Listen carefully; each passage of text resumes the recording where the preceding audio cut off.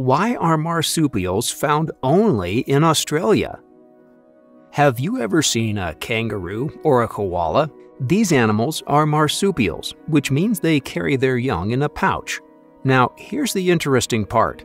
Marsupials are found only in Australia and a few other parts of the world. But why is that? In this video, we'll explore 4 main reasons why marsupials are found only in Australia. We'll talk about the unique features of Australia that make it a perfect home for marsupials, and we'll also discuss the history of marsupials and how they came to be found only in this part of the world. So, without further ado, let's jump into it with a little background on what a marsupial is. Background. So, what is a marsupial? Well, a marsupial is actually a distinct group of mammals characterized by a unique reproductive system and a pouch-like structure in females known as a marsupium, where they carry and nurse their underdeveloped offspring. Unlike ordinary placental mammals, which nourish their embryos through a placenta inside the womb, marsupials give birth to relatively undeveloped live young, often referred to as joeys. These tiny newborns are typically blind, hairless, and helpless, resembling embryos in their level of development. The hallmark of marsupials is their unique reproductive strategy. After fertilization occurs, the embryo develops for a short period of time within the mother's uterus before being born prematurely. The newborn joey then crawls into the pouch where it latches onto a teat and continues to develop and nurse until it is sufficiently mature to survive outside. These marsupials present incredible diversity, ranging from iconic species like kangaroos and koalas to lesser-known ones like the numbat and our good old friend the Tasmanian devil. There are over 330 species of marsupials found in the world across many different habitats, and around 2/3 of them live in Australia. But why is that? Let's take a look. Number 1. Migration to Australia. Around 40 to 35 million years ago, Earth looked quite different from today. Back then, South America and Australia were connected to Antarctica, forming one big landmass. The surprising thing is that Antarctica was not icy like it is now. Instead, it had a mild climate and was covered in temperate rainforests, making it a good place to live. But that wasn't close to being the end of the journey for the marsupials. It seems that marsupials started out in South America. They then journeyed across the land bridge that connected South America to Antarctica. Along the way, they adapted to different environments. As this ancient supercontinent began to shift and drift over millions of years, the gradual separation of Australia from Antarctica became inevitable. Eventually, Australia broke away, forming its distinct landmass. The marsupials that had made their way across Antarctica found themselves isolated in Australia due to this geological detachment. This isolation would ultimately have a profound impact on the evolution of marsupials. Let me explain. Australia's isolation from other continents allowed marsupials to evolve in their unique way. They didn't have to compete with placental mammals that were becoming common elsewhere. This gave them the chance to fill different roles in Australia's various environments. As a result, marsupials in Australia diversified into many species, each adapted to their specific habitats. You might know some of them, like kangaroos, koalas, and wallabies. Others, like quokkas and numbats, are not as famous, but equally important. In simple terms, marsupials, with their distinctive pouches, started their journey in South America, crossed Antarctica, and settled in Australia. This migration was possible because of the way the continents moved. Once they arrived in Australia, they thrived and evolved into various species, making Australia their home. Number 2. Lack of competition. We've already established that Australia's geographic isolation from other landmasses, particularly those inhabited by placental mammals, was a crucial factor in the growth of marsupials. However, the absence of competition for resources also allowed them to strengthen their numbers across Australia. In the absence of placental mammals or major carnivorous animals in general, marsupials experienced a process known as adaptive radiation. This refers to the rapid diversification of species into a variety of ecological roles to exploit available resources. Without the intense competition typically linked with the presence of placental mammals, marsupials were free to explore and occupy diverse habitats. Marsupials in Australia also underwent a process known as niche specialization. Different species evolved to exploit specific ecological niches, resulting in a wide range of marsupials that are adapted to various lifestyles and dietary preferences.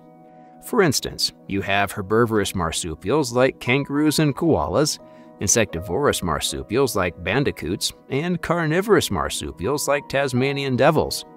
Each of these marsupials evolved specifically to excel in their chosen niche. The lack of competition also led to resource partitioning among marsupials. This means that different marsupial species evolved to utilize different resources within the same ecosystem. By specializing in particular food sources or habitats, they minimized direct competition with each other. Number 3. Unique interactions with Australia. Australia's isolation and marsupial diversity have led to unique ecological interactions. For example, in various regions of Australia, marsupials have emerged as crucial pollinators for specific native plant species. The honey possums, for example, are known for their specialized adaptation to nectar feeding. As they forage for nectar, these marsupials inadvertently transfer pollen between flowers, promoting the reproduction of numerous plant species.